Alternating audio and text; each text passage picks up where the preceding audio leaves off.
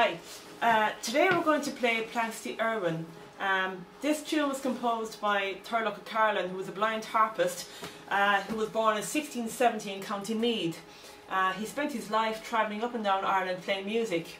Many of his songs are called Planxties, which are tributes written in honour of wealthy patrons. This one is called after Colonel John Irwin, so it's called Planxty Irwin. Okay, we're going to do the count-in for this tune. It's in 3/4 time.